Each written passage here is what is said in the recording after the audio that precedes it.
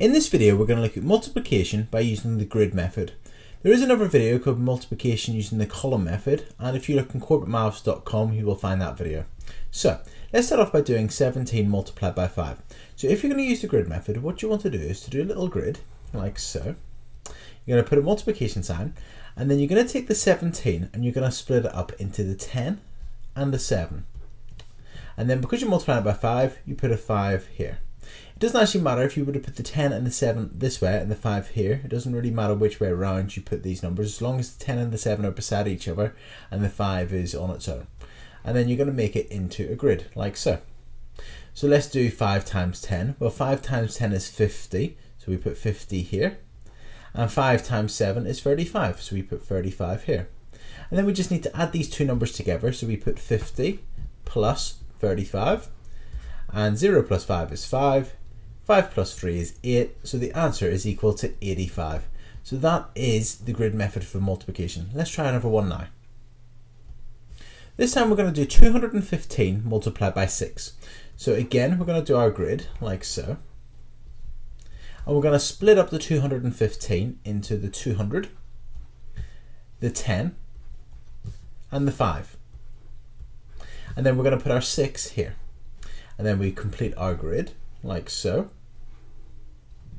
And we're going to multiply them. So we're going to do 6 times 200. A quick way to do 6 times 200 is to do 6 times 2, which is 12, and add on the 2 zeros. So you add on 2 zeros. You do 6 times 10 is 60, and 6 times 5, which is equal to 30. So we're going to add these three numbers together. So you do 1,200, the 60, and the 30. You make sure you're lining these up properly. And then we're going to add those together, and then you would get 0, 9, 2, 1. So the answer is 1,290. Let's have a look at another one. This time we're going to do 78 multiplied by 51. Again, we're going to do our grid. And this time we're going to split our 78 again into 70 and 8.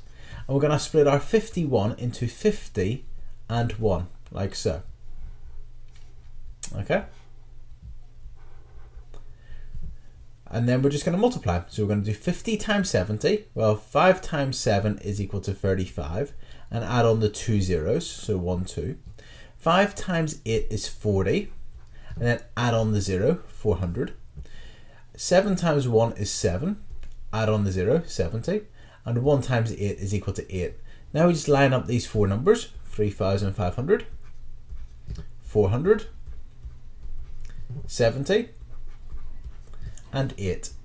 I'm just actually going to move the 400 so it's in the line properly. Oh, I'm not. Okay, so then you just add these up. So you just add them up. 8, 7, 9, 3. So the answer is 3,978. Okay, and finally, let's have a look at a typical exam question. So this typical exam question, the question is worth 3 marks, and it says work out 36 multiplied by 24. And we're again, let's use the grid method. So put our grid down, multiplication sign, split our 36 up into 30 and 6, and split our 24 up into 20 and 4. And then you complete your grid like so. Actually, I'm just going to do that line again. So you are 20 and 4, and then we complete our grid. Okay, 2 times 3, well 2 times 3 is 6, add on your 2 zeros. 2 times 6 is 12, and add on your 0. 3 times 4 is 12, and add on the 0. And 4 times 6 is 24.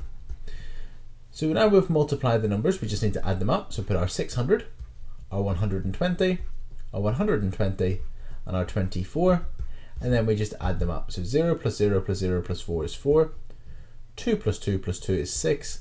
And 6 plus 1 plus 1 is 8. So the answer would be 864. So just to recap, 20 times 30, where you do the 2 times the 3, 6, and add on the 2 zeros. The 6 times the 20, where you do 2 times 6 is 12, and add on the 0. For 30 times 4, you do 3 times 4, which is 12, and add on the 0. And for 4 times 6, you just multiply those together. And then you just add them all up, and then that's your 3 marks, 864. So this video has been on the grid method. If your teacher uses this method, feel free to carry on using it. If your teacher wants you to use the column method, watch the video on column method as well.